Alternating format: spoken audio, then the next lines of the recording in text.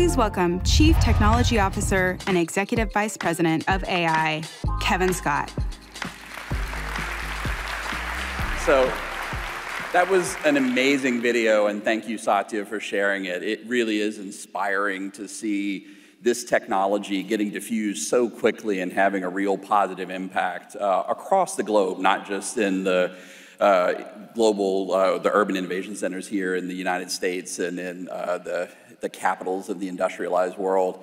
So I'm so excited and happy to be with you all here today in person at Build after a 4-year hiatus. And I guess it goes without saying that a lot has changed in the world of technology over these past 4 years. One of the biggest changes, and it's the theme of this conference, is what has happened in the world of AI just even in the past year, and what that means for you all as developers. I wrote my first program as a developer in the early 80s when I was 11 years old, I think. And I remember what a thrilling moment that was, like being able to do something for the first time that I didn't even realize was possible.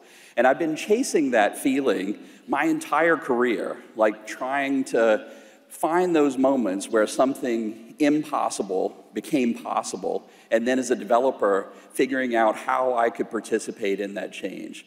And the thing that I can say that is like the most exciting thing in the world to me, maybe the most exciting time that I've experienced in my career, is what that power of AI is doing right now to help all of us have that moment, that ability to take something in our hands, to look at what was possible, what was impossible and becoming possible now, and then going and doing something great with it.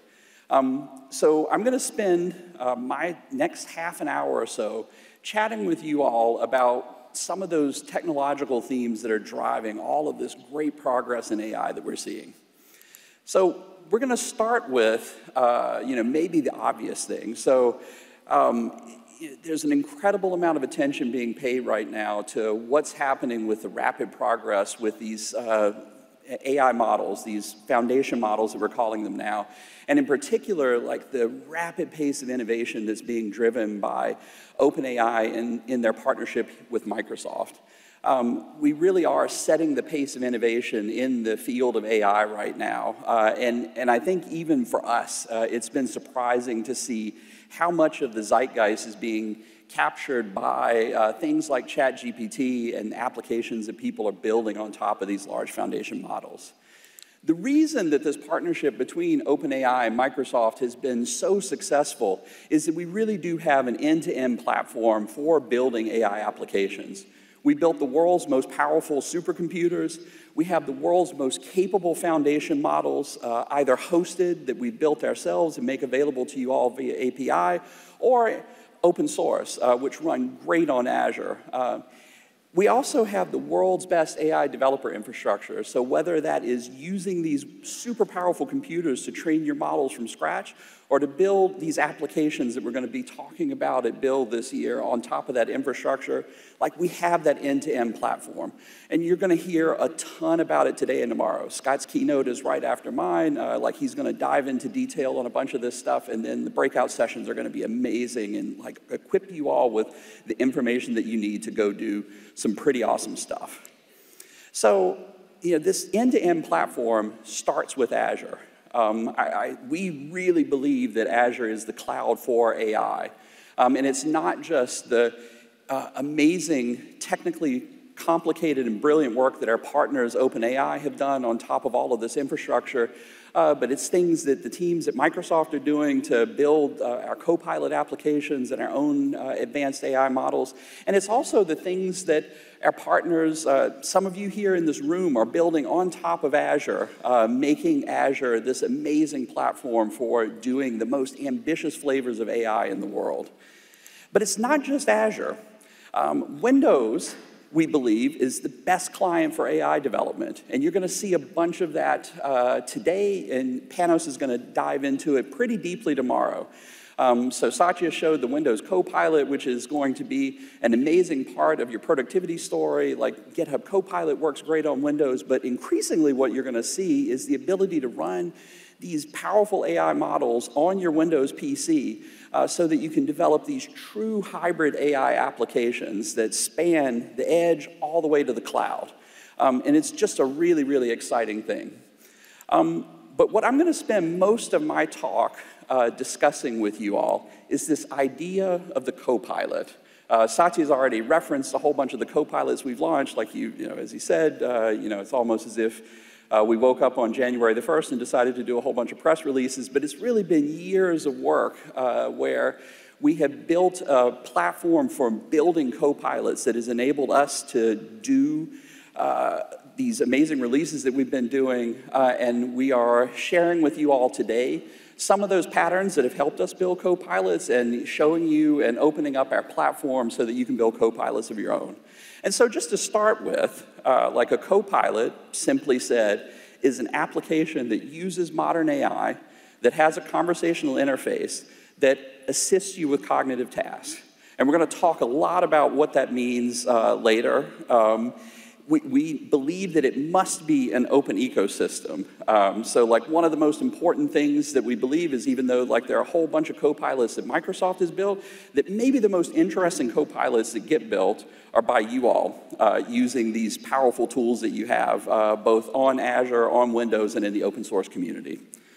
So, as we start talking about this, I would love to bring to stage Greg Brockman, the president and co-founder of OpenAI, to talk about his experiences building GPT-4, like this powerful model that's powering a bunch of these Copilots, and about ChatGPT, which maybe is the most interesting Copilot in the world right now. So please join me on stage, Greg. Good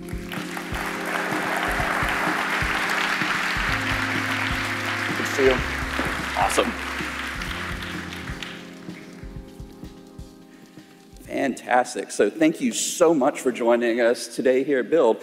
So I wanted to start with the ChatGPT experience. So I believe it's caught us all by surprise, like just how crazy the adoption of ChatGPT has been and how much interest there is. But like it's a really big engineering challenge to build something like ChatGPT. So maybe you could talk a little bit with us about that.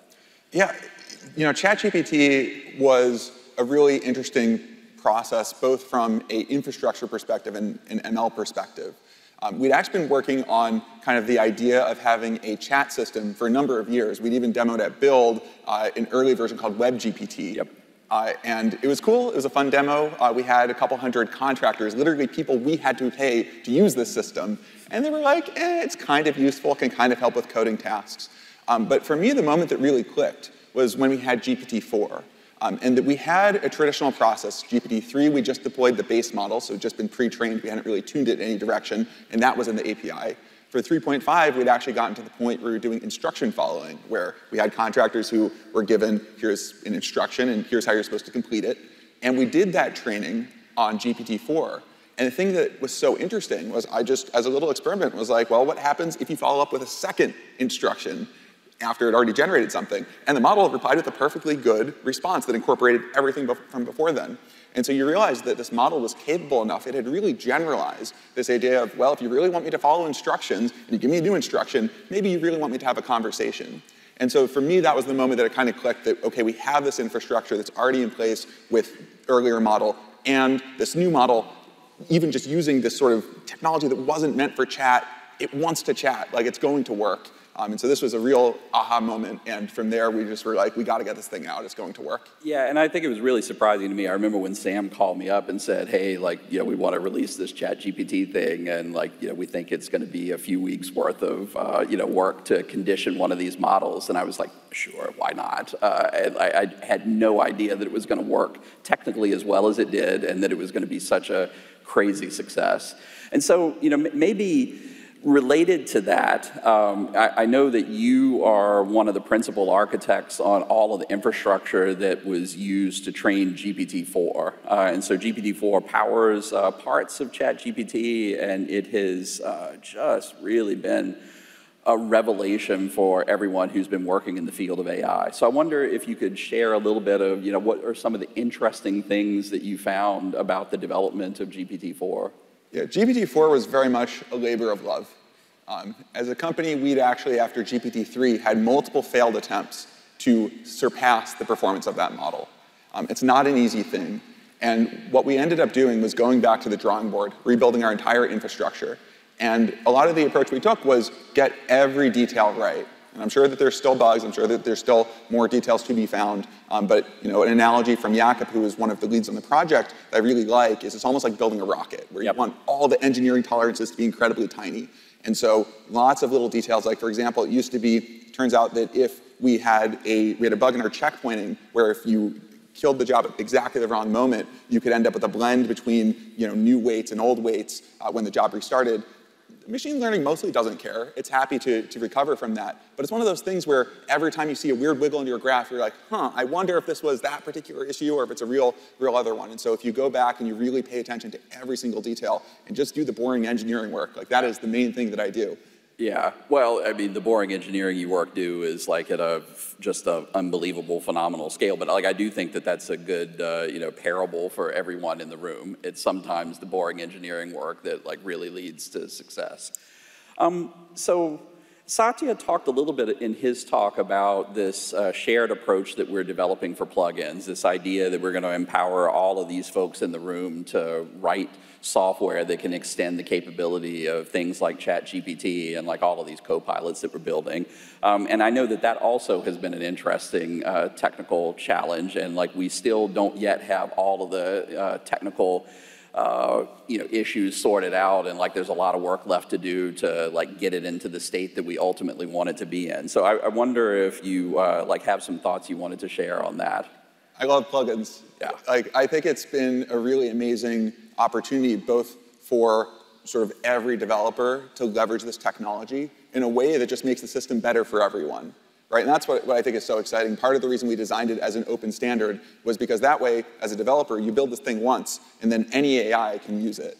And it's such a beautiful idea, right? I think that the web, part of what really drove it was anyone could build a website, and now everyone gets access to that. And then you build an API, and suddenly anyone can leverage it. And I think that this kind of core design principle of really having any developer who wants be able to plug in, get the power of the system, and be able to bring all of the power of any domain into ChatGPT is really, really amazing. Yeah, and the thing that I really love about plugins is conceptually it's so simple. It reminds me a little bit about the first HTTP server that I ever wrote. Like if you understand the core concepts, you can stand up something very quickly that can do something very powerful. And like I think that is an awesome thing as an engineer.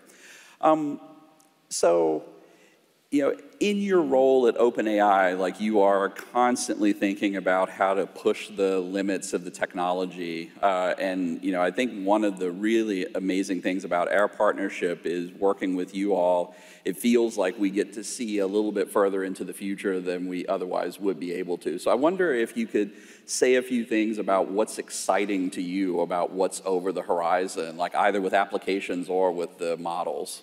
Yeah, the thing that to me is interesting is we're almost on a bit of a TikTok cycle, like Intel of yore, where you kind of come up with an innovation and then you really push it. And I think that with GPT-4, we're kind of in that early stage of really pushing it, right? That we still have vision capabilities that have been announced, but that we're still productionizing.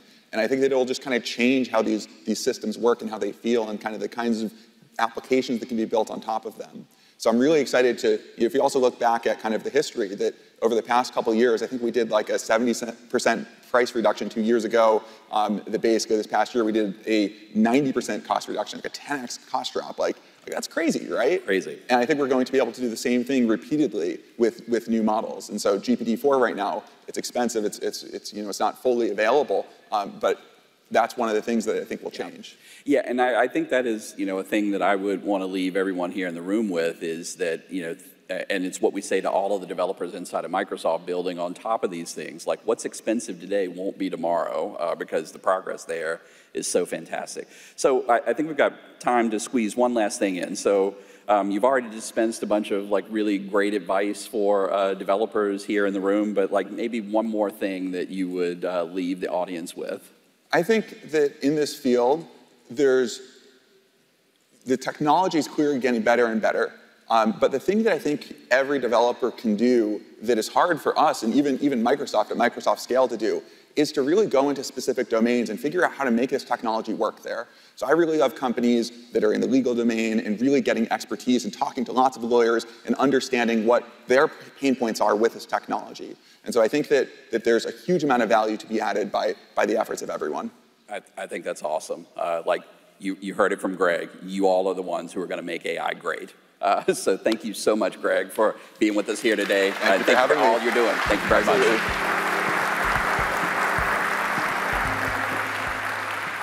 So one more interesting OpenAI thing that we're going to do. So we have Andre Karpathy here. I think I see Andre in the front row. So Andre is going to be here on this stage later today doing a state of GPT. So he's going to walk through the technology from beginning to end. Like it's going to be an awesome session, like probably going to be tight on seating. So like try to get your spot here.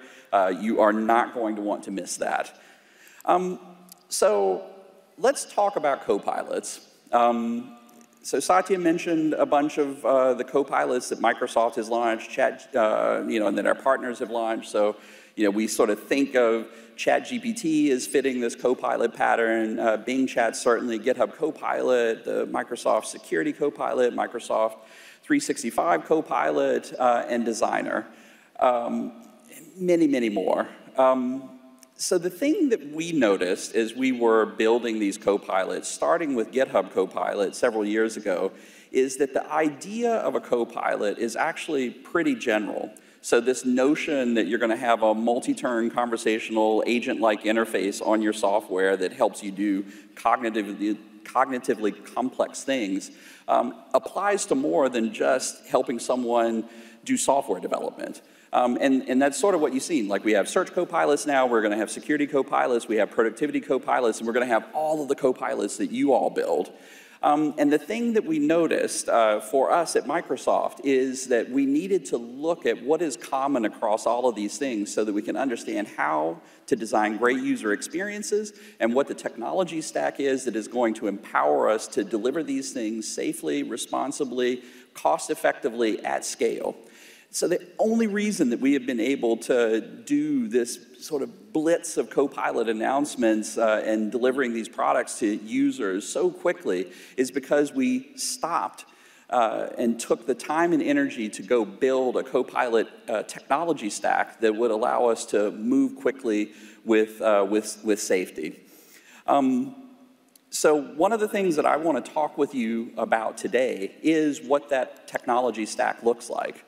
But before we dive into the details, I think Satya's reminder to us all, why do we do what we do? So one of the important reasons that we have taken the time to sort of think about this Copilot stack as one coherent thing is platforms are important.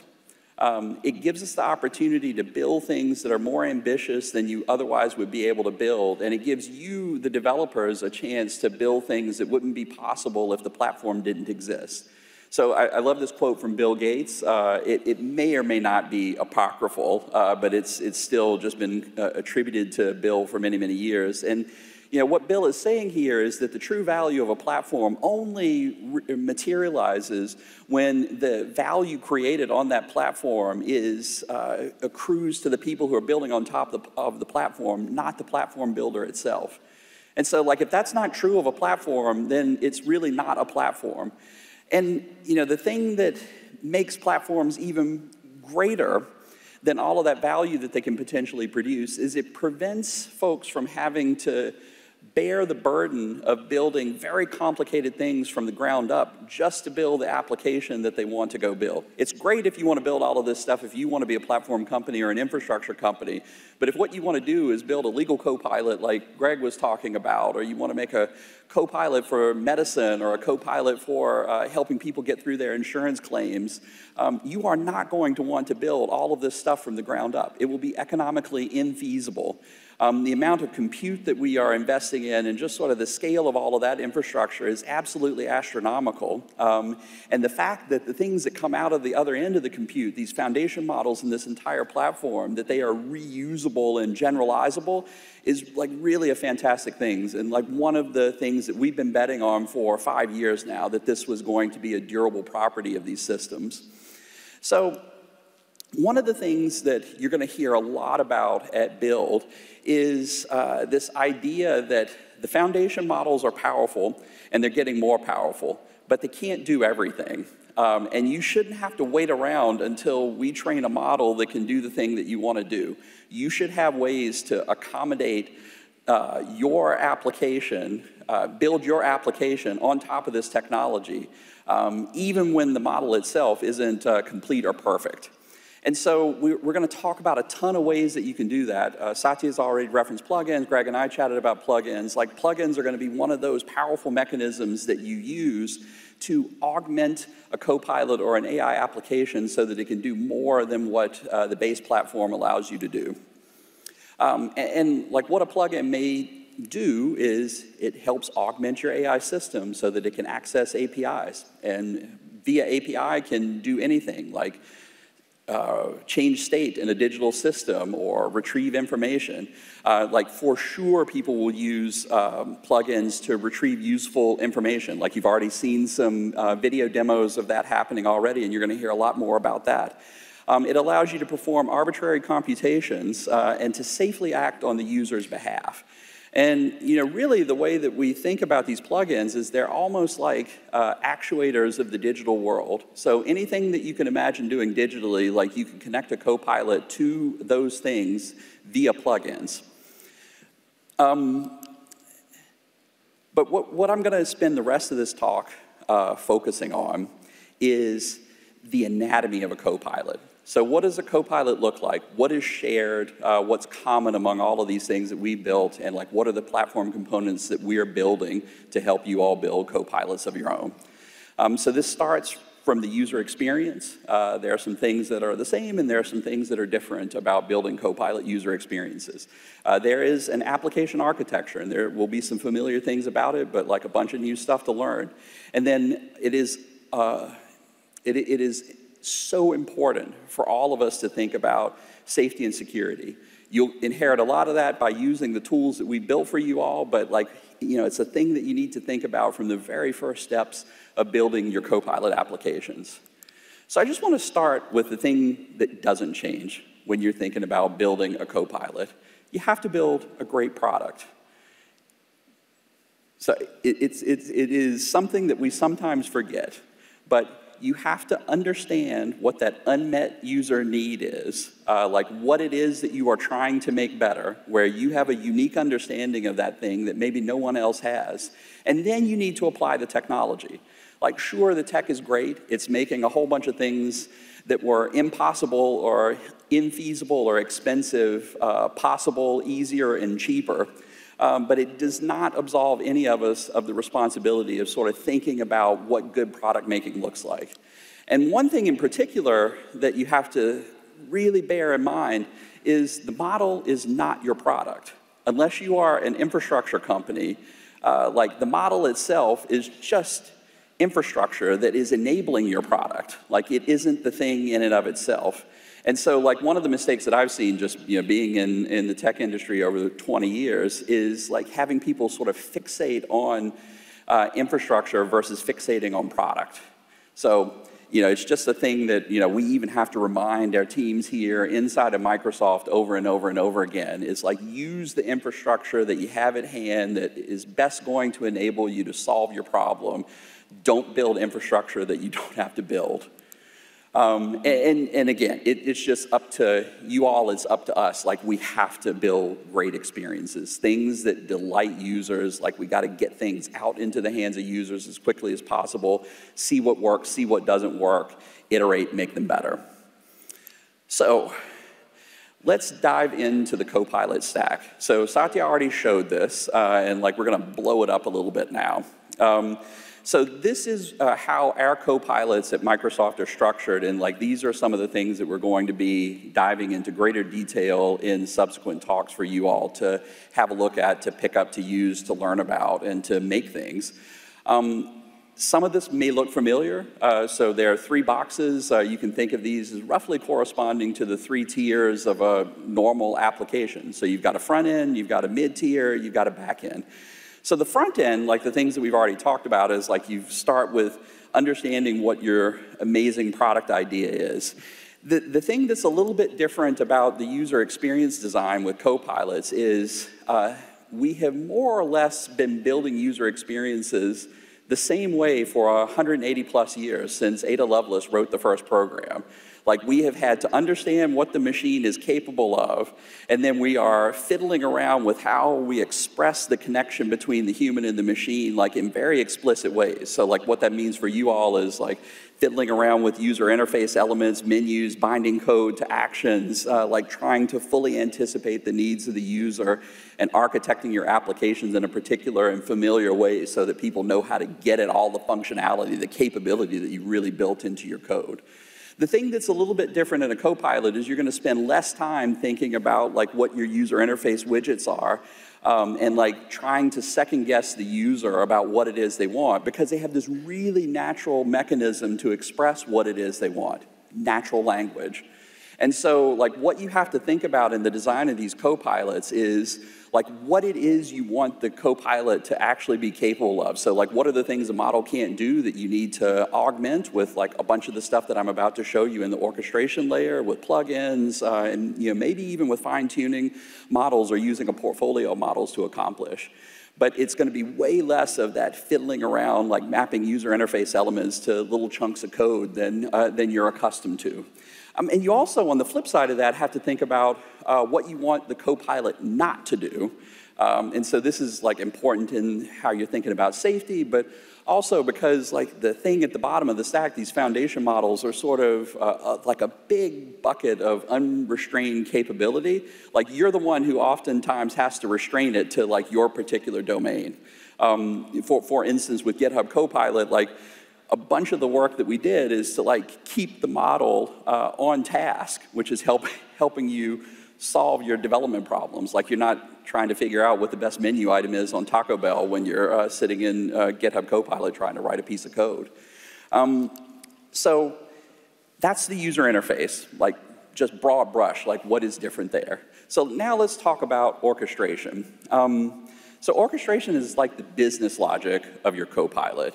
And as I mentioned, when we started building our own Copilots, every team inside of the company was building their own orchestration layer. So like all of that logic to figure out like how to get a thing to sequence through all of the models, do all of the filtering, like do all of the prompt augmentation that you have to do to like build a really great app. And we just sort of noticed that there was commonality across all of those things.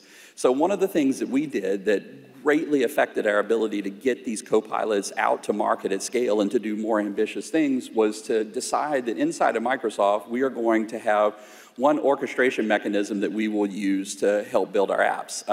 That is called Semantic Kernel, which we've open sourced, and there's a session on Semantic Kernel later at Build, which I would encourage you all to attend. But like we also know that we're not the only ones who've seen that there's all of this commonality across orchestration. And there's some really great open source orchestration tools that work super well inside of the Azure ecosystem that we're building. So Harrison from LangChain, shout out to Harrison, is here with us in the front row. Yeah, give Harrison a round of applause, please. So LangChain is like one of the most popular open source orchestration mechanisms Harrison, with a very small team, has built a thing that is useful to an extraordinary number of developers. And orchestration isn't a solved problem. Like we're going to see a lot of new ideas there, and like the thing that I want to assure everyone here in the room is that you'll be able to use whatever orchestration mechanism you want. Like we'll give you some options that we think are great for us. Like we'll point you to some of our open source favorites, but if you want to roll your own thing, like that's your choice. Like I'm a developer, I like rolling my own stuff sometimes too. One of the things that you'll see in Scott Guthrie's talk that's coming up next is prompt flow, which is another orchestration mechanism that actually unifies LangChain and Semantic Kernel. And so like I encourage you all to go dive a little bit deeper there. So inside of the orchestration layer, the fundamental thing that you're going to be manipulating is a prompt.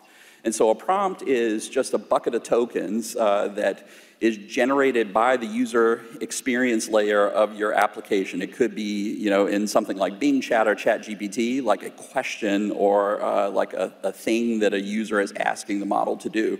Or it could be something that your application constructs, like where it's not a direct natural language thing from the user, but a natural language thing that you are conveying to the model from your application. And a big part of handling those prompts at the beginning stages of orchestration is prompt and response filtering. So basically saying, I'm not going to allow these prompts through because maybe they will cause the model to respond in a way that doesn't meet the needs of your application or do something unsafe. And you also filter responses on the way back up. So after the model has produced a response to the prompt, like you may decide that you want to filter some or all of the prompt out. Like a natural thing to, where this happens is with the safety infrastructure that you're going to see Sarah Bird talk about in her talk later. But like there are other reasons that you may want to do some filtering on the responses. You also have this unit of prompt code called the meta prompt. And the meta prompt is the standing set of instructions that you give to your Copilot that get passed down to the model on every turn of conversation that tells it how to accommodate itself to the Copilot that you're trying to build. It's where a bunch of your safety tuning is going to happen. It's where you sort of tell the model like what personality you want it to have. So like for instance, we use the meta prompt to do things like telling Bing Chat to be more balanced versus more precise. It is also like how you sort of teach the model new capabilities. So like you can even think of meta prompt design as a form of fine tuning. And so it's just far easier to do things in the meta prompt than to like have to go down to the lower layers of the infrastructure and start rolling your own things. Once you get past the meta prompt and the prompt filtering stages, like you start to think about grounding. And grounding is all about adding additional context to the prompt that may be useful for helping the model respond to the prompt that's flowing down. So in the case of Bing Chat, which I think is the first place that was really doing retrieval augmented generation before retrieval augmented generation had a name, we basically look at the prompt, the user query, and issue a query to the search index to find relevant documents for the prompt. We add those documents to the prompt and send it to the model so that it has that extra context to provide a good answer. Increasingly, people are using vector databases to do retrieval augmented generation. So like you may take the prompt, compute a set of embeddings for them, and then do a lookup in a vector database that is indexed by those embeddings to get relevant documents for the prompt and give that extra context for the model to give you a better answer. But you may also augment the prompt and do grounding with arbitrary web APIs, and like you can even think about using plugins for doing grounding. And so the next step here is like this is where plugin execution happens. So at this stage, like again, what I just mentioned in grounding, like you may use the plugin to add some extra context to the prompt before it goes down to the model, or you may execute something, do a plugin execution on the way back up from the model so that you can take an action on a system. So once you get through like all of the stuff in the orchestration layer, and I should say like also, you may be doing multiple turns through this whole system. So like calling multiple models, like making multiple passes through this whole pipeline in order to like get what you need from the system. But at the very bottom of the stack are foundation models and infrastructure. And we give you a bunch of choices for how to use foundation models in this Copilot platform on Azure and on Windows. So you can choose to use one of the hosted foundation models like the ChatGPT model or the GPT-4 model that are now available on the Azure OpenAI API service. You can fine-tune one of these hosted foundation models. The ChatGPT 3.5 fine-tuning APIs are live now, and you'll be able to fine-tune GPT-4 soon. But if neither of those options work for you, like you have sort of exhausted all of the things that you can do in the orchestration layer to get your Copilot to do what you need, and neither of these things will work for you. Like you can't wholly solve your problem with a hosted API because of whatever reason. You can't use the fine-tuning APIs to accomplish what you want to accomplish. You can bring your own model. And like we are incredibly excited about what's happening in the open source community right now. Like, there's a bunch of brilliant work happening with open source models. And one of the things that you will see in the next talk is we have the Azure AI catalog, model catalog, that is going to be a place you can go inside of Azure to find the most popular models on Hugging Face and in GitHub, where you'll be able to push button, provision, and deploy those models to Azure to use in your copilots. And also, like, you can train your own model from scratch. Like, as we mentioned several times, like from the most ambitious models in the world, the ones that OpenAI are training, all the way down to like smaller things, like Azure AI supercomputing infrastructure and our environment give you a great way to train your model from scratch if that's what you need to do. So this is the Copilot stack, top to bottom. And what I want to do now is make this maybe a little bit less abstract by talking about a Copilot that I wrote. So I host a podcast called Behind the Tech. And every month when the podcast airs, my team comes and bugs me to write a social media post to advertise the podcast. And I suck at this. Like, I forget to read my emails, like they have to bug me over and over again, and like they really want a Kevin social media Copilot so they don't have to go through the irritation of dealing with me. And so, I had the honor recently of interviewing Neil deGrasse Tyson on the podcast, and so like I'm just gonna walk you through this Copilot that we built, that we actually just ran, and it did the social media post for the Neil deGrasse Tyson podcast that just went live. So here's what it looks like. So just end-to-end picture, like the Copilot runs on a Windows PC. It uses a mixture of open source models and hosted models. It does retrieval augmented generation, and it calls a plugin to finish doing its work. So let's walk through these step by step. So the first step of this process is we have an audio file and we need a transcript. So on our Windows PC, we take the OpenAI open source Whisper model and run the audio through the model to get a transcript. Does a really amazing job. So once we have the transcript, like the next stage in the orchestration is we have the Databricks DALL-E 2.0 12 billion parameter large language model running on our Windows PC, and we ask it some things about the transcript, like for instance, who was the guest this episode? Like, because again, we want to do this like lights out, like not have to have Kevin answering a bunch of questions because he's slow and annoying. So the next thing we do once we have the transcript and we have all of this information that we've extracted from the transcript, like we want to send a chunk of that to the Bing API, or like we want to send Neil's name to the Bing API to get a bio.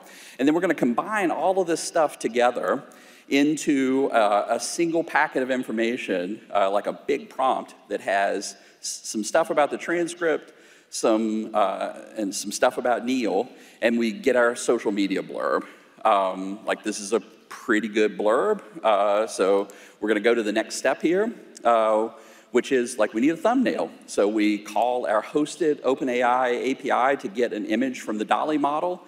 This looks pretty good, it's cosmic, it's sort of podcasty, like plenty good enough for this post.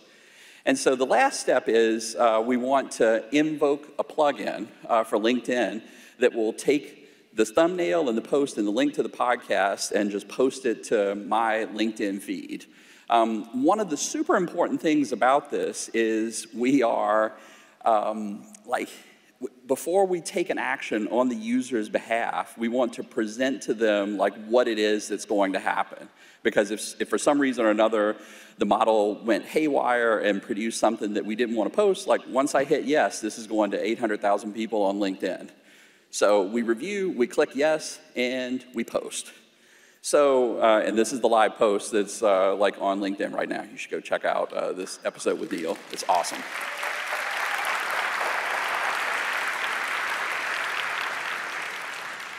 So this is really just a illustration for you all. Like, I'm not claiming that this is the most interesting Copilot in the world, but it was really pretty easy to do. So we've posted all of the code on the GitHub repo. Like, I encourage all of you to check it out. Like, it's a good template for thinking about how to build your first Copilot. So the thing that we want to talk about last before we jump in to Scott's keynote is AI safety. So it's the first thing that we think about when we're building Copilots, and we think about it at every step of the process. You're going to hear a ton about this great AI safety work from my colleague Sarah Boyd, who runs our responsible AI infrastructure team inside of the AI platform group. It's really, really super good stuff. Like, we're giving you all some amazing tools to go build really safe, responsible AI applications. Just very quickly, like, I want to mention one of the things that you're hearing here, first Satya mentioned it, is we're giving you a bunch of like amazing media provenance tools that will help users understand when they're seeing generated content or not. Like, we're going to be watermarking all of the content that we are producing, and we're giving you tools where if your AI applications, your Copilots are generating synthetic content, you'll be able to call our APIs and add these cryptographic provenance watermarks to your tools. It's super, super exciting stuff. So, Copilots. You have heard from us that we have this amazing new software development pattern. You have heard about how we think about architecting Copilots. And you have heard our enthusiasm that, like, not only are there going to be a bunch of Copilots from Microsoft and from our partners, but like, we really think that you all are going to be the ones who build the most interesting Copilots in the world. It's just like any other major platform. Like, the thing that makes your PC great, the thing that makes the internet great, the thing that makes a smartphone great, aren't the things that launch when those platforms launch. It's what you all will create on top of them. So I want to share one anecdote before we go. I was an intern at Microsoft Research in 2001. I came to MSR with my PhD advisor when he went on sabbatical. And we would go out with our research group every Thursday to this burrito joint in Bellevue that I think is closed now, called Acapulco Fresh. And occasionally this gentleman would join us. His name is Murray Sargent. And Murray, like, I was a 30-year-old PhD student, seemed like a legend to me, because Murray was the guy who had broken the 64K limit on the Intel microprocessors. So, like, many of you may be too young to even remember this, but at one point in time, like, the computers that we shipped could only use 64 kilobytes of memory for doing the work that they had to do. And Murray was the guy, when the 286 came out, that figured out protected mode and got Microsoft software to work beyond that 64K memory barrier. And it's, like, unbelievable to sort of think about what impact, like, small things like that had on the trajectory of the industry. So, you know, I was in awe of Murray, and I wondered every time we had lunch with him, what am I ever going to do in my career that would allow someone like me, like a younger version of myself, to look at me and think, wow, like, this guy did some legendary stuff. And so this is the moment for all of us now. We have capabilities in our hands with these new tools in the early days of this new platform to absolutely do amazing things, where literally the challenge for you all is to go do some legendary shit that someone will be in awe of you for one day. And so with that, I would like to bring to stage my colleague, Executive Vice President of Cloud and AI, the legend himself, Scott Guthrie.